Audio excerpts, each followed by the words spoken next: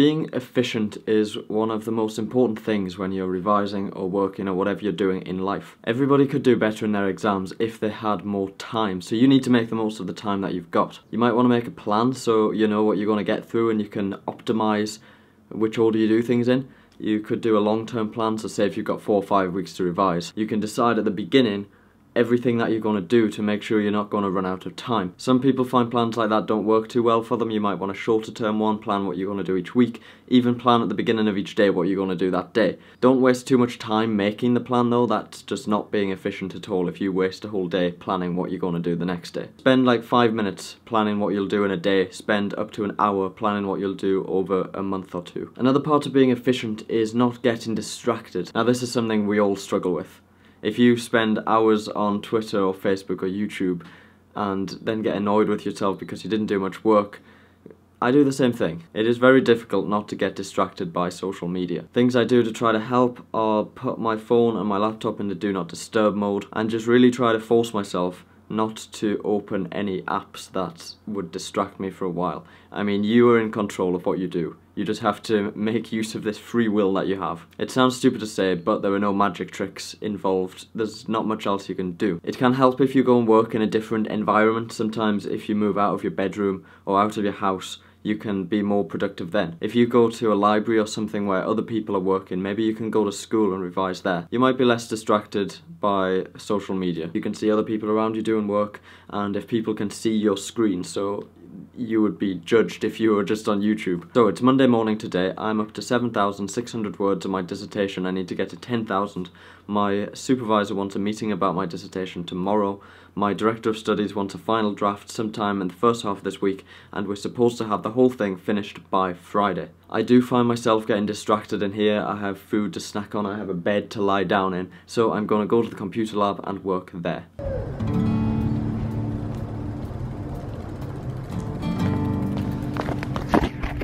Standing on the top of this thing to clean it could be fun.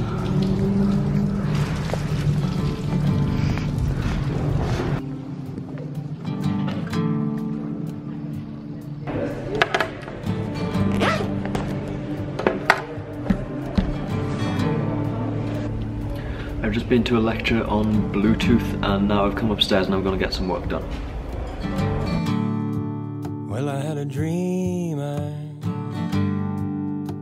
stood beneath an orange sky.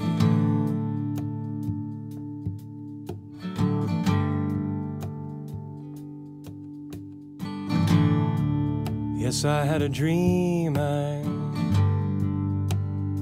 stood beneath an orange sky.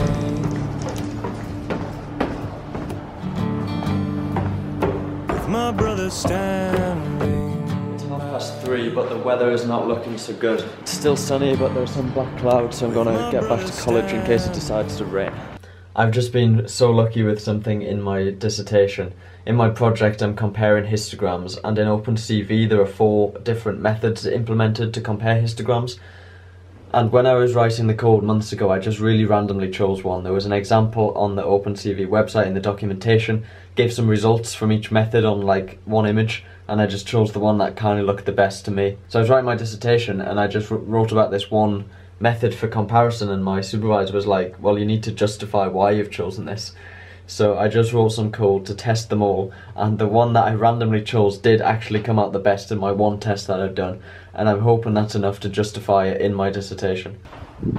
I am going to have a ready meal for dinner today. Back to ready meals. I missed the bus route because I wanted to keep working on my project while I was sort of in the mood for it. It's now 9:30. It's quite late. There they are. Do I have spaghetti carbonara or beef lasagna? I think I'll have lasagna.